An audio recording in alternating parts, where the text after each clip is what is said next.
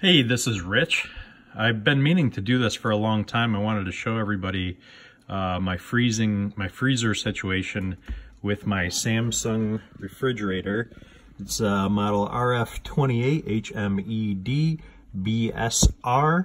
Got it in 2015 from Lowe's. Samsung refuses to help me with the freezing situation. As you can see, I've sealed around the outside edges.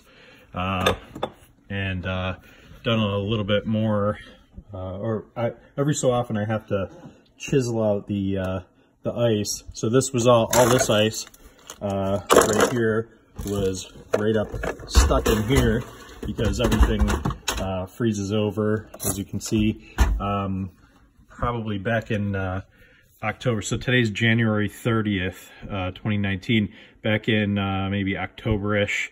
After years of having issues with this, I went ahead and broke down and paid for Samsung service to come out and install some type of device that Samsung knows about. The service guys were very open and honest. They said they know that Samsung knows about the problems because they give them the exact specific device to help with the issue, which does help with it.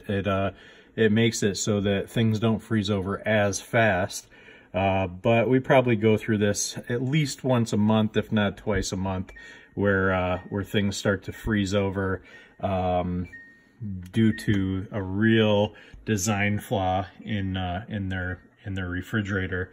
As you can see, I've had to seal around the outside edges. It came unsealed, and put some silicone around that.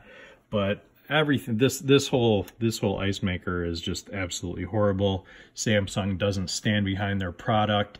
I've been on the phone with Samsung numerous times. They know that I'm disappointed with their product. But they just don't stand behind it. I had to pay like $400, I think, all said and done, to have that service done last year because I was out of warranty. And anyway, it was fun, interestingly, or funny, however you may look at it, is a couple years ago I actually got my finger stuck in there way back trying to remove some of the ice, and I almost had to call the fire department. I ended up slicing my finger open, removing my finger without having to call the fire department, thankfully. But I had considered, some type of, possibly calling an attorney or something, but I decided against it. Well, it just wasn't that big of an issue, I guess. But this, this constant issue of the freezing over and Samsung not standing behind their product.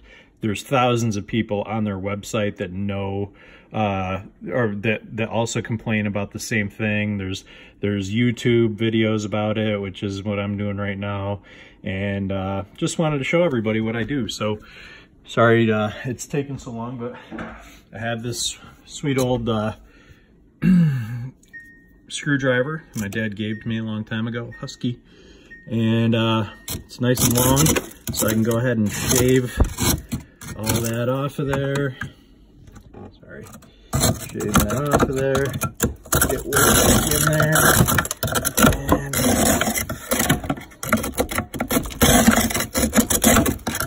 chisel away.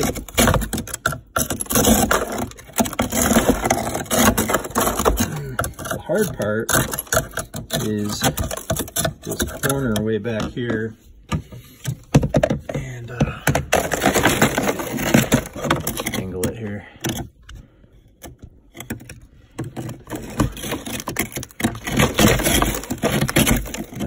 Pretty difficult to get, but it is important to make sure to get it, because that's sort of where it all starts. So if you don't clean it really well, then it just freezes over a lot faster. So by the end of this, I'll have everything clean, and it'll make ice for another couple weeks, or maybe if we're lucky, a month, and we'll have to do this over again. And, you know, I know it's a first world problem, and, you know, we don't all have ice makers, but then again, we paid for our product and we should get a working product. And Samsung, again, they are not standing behind their product. They're not doing a good job for their customers. Samsung, shame on you.